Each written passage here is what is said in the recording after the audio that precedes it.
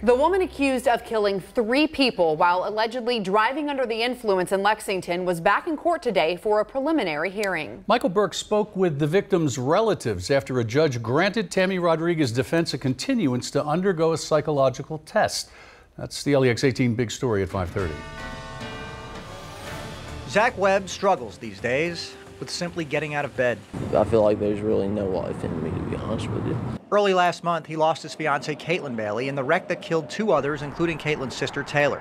Police say Tammy Rodriguez took them on a chase, which ended when she slammed into 2 cars while driving in the wrong direction on I-75 near the Southern Split.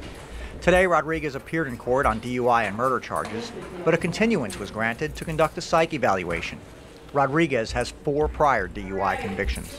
But I think she's sane. I think she knew what she was doing when she got drunk and high, got in the car and ran into my children.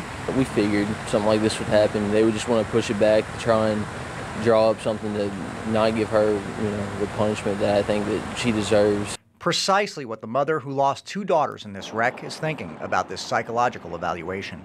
I'm worried About that she's going to get away with murdering my kids. It's already destroyed the future Mr. Webb had been planning. That was my best friend.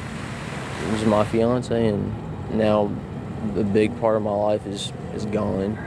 Rodriguez, whose sister Debbie was also killed in the crash, will be back in court November 5th. In Lexington, Michael Burke, LEX 18 News. Bailey says this tragedy has brought the entire family closer together, and now more than ever, they don't take spending time together for granted.